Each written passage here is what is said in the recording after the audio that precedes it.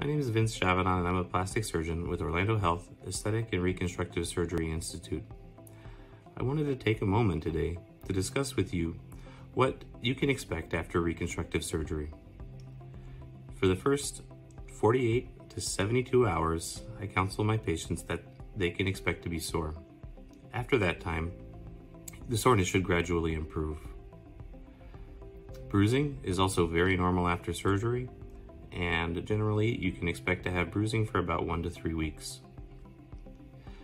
Physical activity needs to be limited for the first 6 to 8 weeks after surgery. However, for the first 2 weeks, I really ask that any strenuous activity or strenuous manual labor is restricted entirely. Lifting over 5 pounds is also discouraged.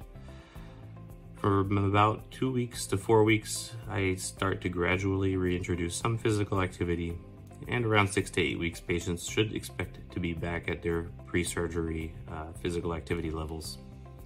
However, every surgery is different, and each patient is different, and so it's important that you speak with your provider to figure out what may be right for you.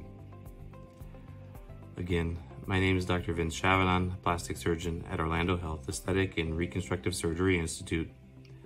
And here we look forward to helping you restore your confidence in a safe way and get you through recovery after reconstructive surgery.